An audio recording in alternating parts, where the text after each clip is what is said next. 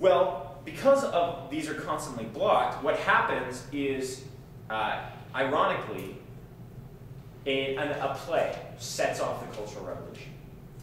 So there's a play that's written, and one of the criticisms of the socialist education movement comes from the PLA. It's the head of the PLA. I forget his name.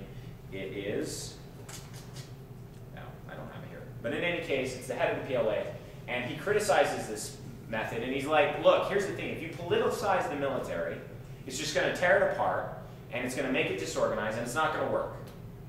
Well, he was dismissed.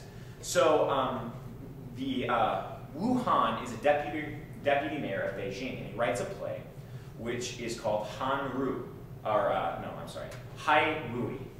And the basic idea of this play is Hai Rui is this very good, humble, hardworking bureaucrat in ancient China, and he's dismissed by this, power-mad and jealous emperor, right?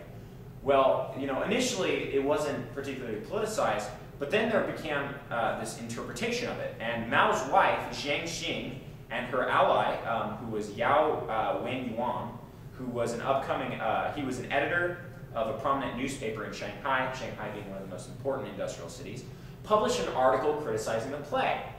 And what they said is, look, this is really a play criticizing Mao for dismissing this army leader. And he shouldn't be criticizing Mao because, honestly, we should have political consciousness in our People's Liberation Army. They should have education. And this is, a cowardly attack by the capitalist voters against Mao. Well, what happens? The Central Committee establishes in February 12th, 1966, so now we're starting to get into the actual Cultural Revolution. It's called the Five-Man Group. And Mao calls for a revolution in Chinese culture to clean out all of this mess. All this feudalism, all this patriarchy, all this hierarchicalism, and all of these terrible old ideas. So there's the Five-Man Group, which is to start this revolution in Chinese culture, and it really didn't do anything. In fact, the only thing it tried to do is it tried to wind down the discussion on this play. And what its position was is, look, people, this is just an academic work. This is just a work of art. It has no political intentions, and you're just trying to make it political. You're trying to make it about Mao and the Deng Xiaoping and Luo Shouqi and the army chief. It's not. It's just a play. So everybody needs to calm down. And that's it. Well, what happened is this didn't go over very well. And in fact, it was seen as an attempt to stifle discussion. So in May, Mao shows up to this committee, dissolves it. It says, you know what, you're not doing anything, you're done, and he establishes a new committee. On May 16th, so this is again, 2 months later, right? March, April, 3 months later, roughly speaking, sorry, I always live about April. Chen Boda shows up, and he becomes the head of a new group, which is the Cultural Revolution Group. So he's the head, but Zhou Enlai is going to function as the chair at their meeting, and he can speak for the groups without consulting the group. Well, what's going on here with this group? It's established May 16th. Well, really important event happens, and this becomes the big character campaign, which is one of the most important events in the start of the Cultural Revolution. So keep in mind, the Cultural Revolution Group is formally started on May 16th. So this could, right, any of these dates so far could be seen as the start of the Cultural Revolution. But here's where it kicks in. On May 25th, a philosophy teacher wrote out in big character posters criticizing local party and university officials. He saw them as trying to suppress debate, and so he basically wrote, like, there are black capitalist gangsters in the party. And it's these big letters, and he posted them on the wall on the university.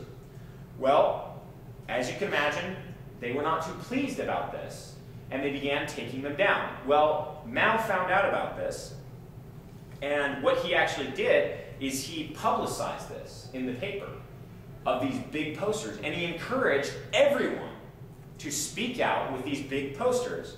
Well, these big character posters quickly spread all over the country, and everyone began participating in debates. they began posting their political views, attacking other political views, posting support for certain figures, local or even national figures, and attacking other figures. So you had support for Mao, attack Luo Shouqi, and Mao himself even wrote one, which was bombard the headquarters. And the idea being that there is a new corruption going on in the Communist Party, and it's the job of the working class to root it out. So something else really important happens on this. So this is just 4 days later. On May 25th, you have that poster. And May 29th, the secondary school, right, so this would be the high school, middle to high school, attached to Xinjiang University, which was a very important, prestigious technical and scientific university, wrote 2 letters that would become perhaps the most important 2 letters of the Cultural Revolution. They wrote Red Guards. And they identified their particular group that was writing these posters as the Red Guards. And in this case, they saw themselves as red communists guarding against the capitalist rotors. And so out of these high school students, the first Red Guards were organized, and this Red Guard organization quickly spread independently as a grassroots movement throughout all of China. Well, what happened then? Red Guards began to go on every single level of education. You had Red Guards in the universities, you had Red Guards in the post-secondary, the high school, the middle school, and even in the elementary school. Now, the thing is, it was a grassroots movement. So quite frequently, the Red Guards disagreed. Not only on how to interpret Mao's line, which was often held up as, uphold Mao Zedong thought, but also against who was a revisionist, who was not a revisionist, who was a capitalist rotor, who was not a capitalist rotor.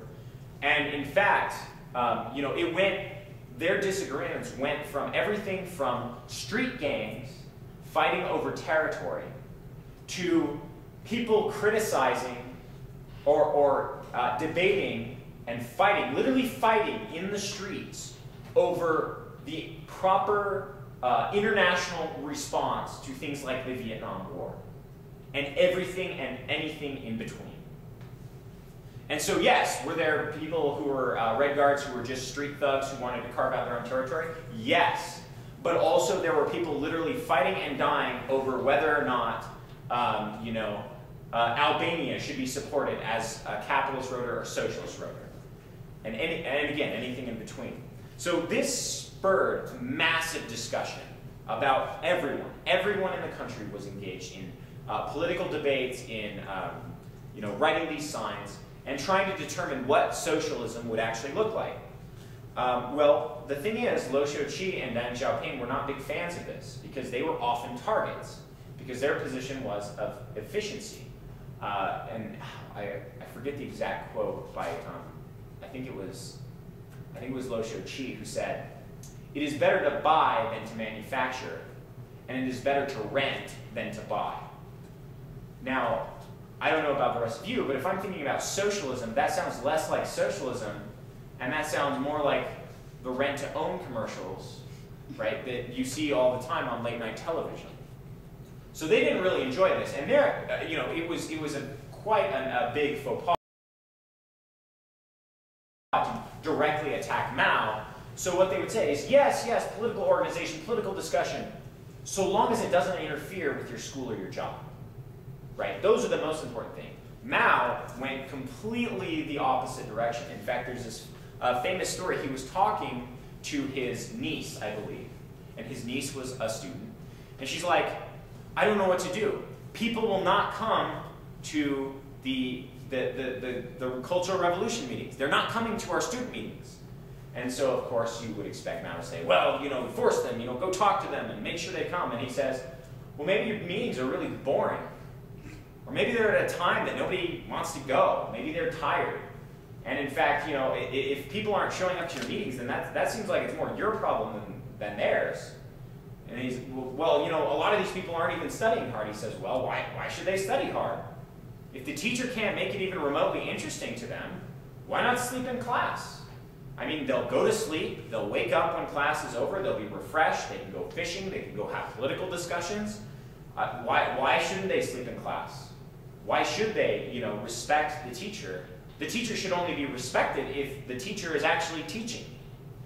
And so, I mean, you'll see that this is not simply just, you know, Mao being a little wacky. This is a political line directly opposed to the efficiency of Deng Xiaoping and Luo Shouqi, right? And this sort of, I mean, I can't even describe it in words, but this sort of freedom, this sort of radical experimentation was prevailing across the entire country.